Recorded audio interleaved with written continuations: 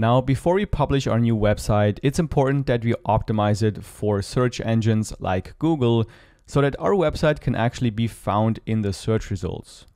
So to do that, let's first click on the three dots on the left and click on General Settings. Here, let's click on Update under favicon and upload our favicon image. This is basically just a square version of your logo, which will be shown at the top of your browser. And you can see what it will look like right here. Then let's click on Save Changes.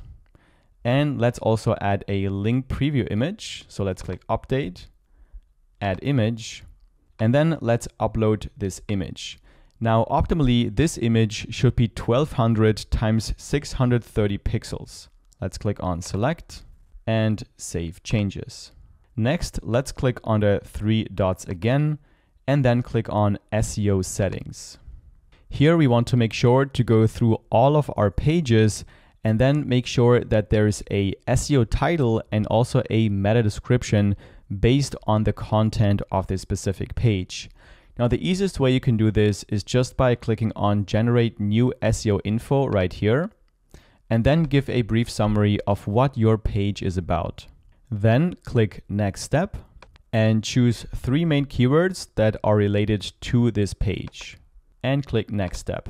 Now, the Hostinger AI has created a SEO title for you and also a meta description.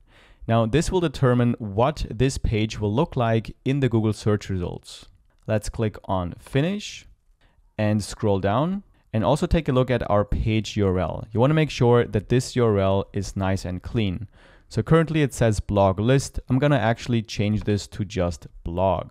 And now we just want to go through all of the other pages of our website and then do the exact same thing.